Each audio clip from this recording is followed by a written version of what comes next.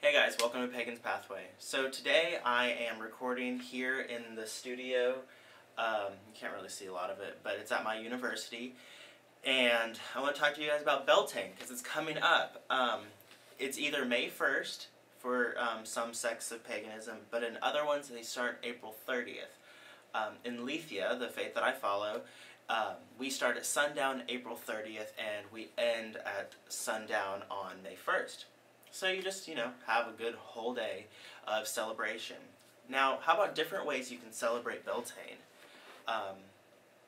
First, you can celebrate with friends and family. Have a potluck. Bring different dishes. Assign an entree to one person, a side item to a few other people. Bring desserts. Enjoy yourself. It's a time of celebrating fertility, the love of the god and goddess, beautiful energies, just springtime in general, the sun's coming up, the god is beautiful, the goddess is beautiful. Just celebrate your time together. Now, if you're solitary, that doesn't mean you can't have a feast. I mean, make yourself an amazing dinner. Sit down in front of your altar, enjoy your meal, and commune with the god and goddess, with your ancestors if you follow that, or any other entity that you really enjoy. There's no reason not to. Now, different other ways you can celebrate it, if you are having a formal gathering, or I guess an informal gathering, is the maypole. Now, the maypole is really cool. You erect a pole, okay, and then at the top of the pole you tie ribbons, and you can use streamers nowadays because they're really inexpensive, and you just attach them up, some scotch tape, and then each person takes a different ribbon, and every other person's facing a different way. So Johnny will face this way, and then Sally will face this way, and then it goes every other person like that. And so what happens is you'll bob and weave in and out of one another, and it wraps around the pole, and it decorates the pole. And then you tape it off at the bottom, and then you have a decorated pole. And it's also really fun because people are bouncing back and forth, and it's really exciting. Really good way just to get people energized and excited.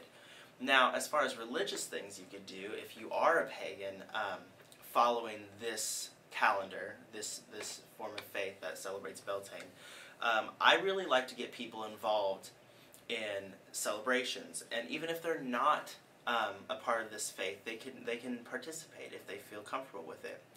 I like to put a prayer request on the altar if I have an altar out, which I usually do, and decorate it with flowers, decorate it with springtime things, loving things, things that represent fertility and love, and have your god and goddess candles if you want to. Anything that's pretty. That's what I put on my Beltane altar. I also like silky fabric, so you can get poly silk. It's pretty inexpensive. You can get it at a hobby shop or a fabric store, and I get a gold one just because it brings out a lot of different colors, and it looks really nice on an altar. But the prayer request thing, what you do is you take little slips of paper, like little squares, and then just stick them on your altar, and then next to it have a basket with a pen. And so instruct the people when they come that they are more than welcome to write a request for prayer, or if they have something to be thankful for, go ahead and put that in there also, because giving thanks is another type of prayer. So what they do is they will do this activity on their own time throughout the whole festivities, when they're eating, when they're chilling out and just having a good time.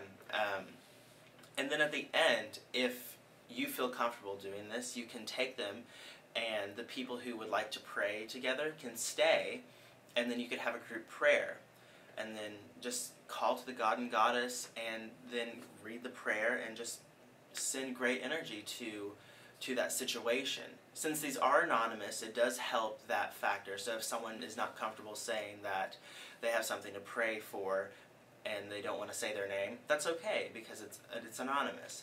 But at the same time, I completely understand if you would just like to keep the prayer requests and then pray for them on your own time, or maybe on a family prayer time if you have one.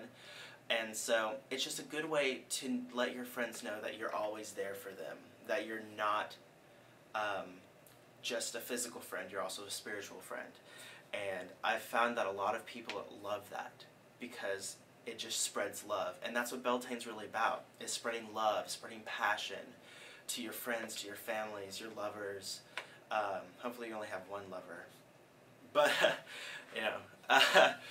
Anyways, so yeah, that's Beltane. That's how I like to celebrate it. Is just getting friends and family together and celebrating new life, new love, passion. So I hope you enjoyed this. This is Pagan's Pathway. Follow me on Twitter at Pagan's Pathway. My blog paganspathway.wordpress.com, and subscribe, guys. If you subscribe, then you can put video responses to my videos, and I'll know more topics to talk about. So if you have a topic, please message me and let me know. I would love to give you what you want. So, bye. Have a great day.